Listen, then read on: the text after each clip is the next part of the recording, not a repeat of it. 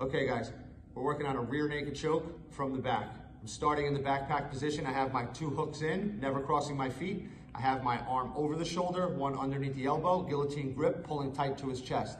At this point, I'm gonna start to go for my choke. The arm over the shoulder, this hand being my choking hand, I wanna get this deep, all the way around his throat. I'd like to line his chin with my elbow.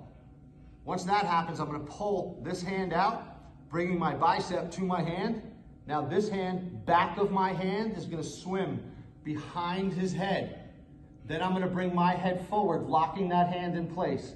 At this point, I'm gonna squeeze my elbows together and pull my elbows towards my chest. Getting the choke. Okay guys, one more time. Rear naked choke from the back. I'm gonna take my choking hand, reaching it deep as possible. I'd like to line my elbow up with his chin. I'm gonna take my bottom hand out, bringing my bicep right to my hand.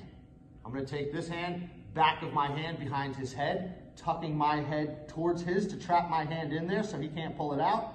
Now I'm gonna squeeze my elbows together and get the choke. Rear naked choke from the back.